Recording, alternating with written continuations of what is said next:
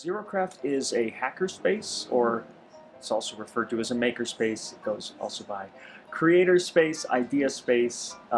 We just call it a hackerspace. And basically that is open to the whole community to basically facilitate the construction of their ideas. They have an idea for something that they want to create, but they don't know how to get there. They don't know how to use whatever tools are necessary. They don't have access to them. They're too expensive, too dangerous, too large.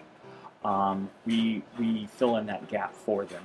And we also provide the knowledge to use things safely and even to learn new skills. You know, if you don't know computer programming, you can come in here, learn how to use these, like, for example, Arduino microcontrollers to create, robots and things like that.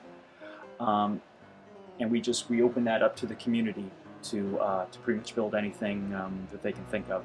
We have people who will just come in with just very small ideas just to get them started. We have one person who came in. He just built on the 3D, designed in a 3D CAD program a basic bottle opener, printed it out on the 3D printer, and that was his little project. And he wants to come back and do more, but that was, lots of little things like that.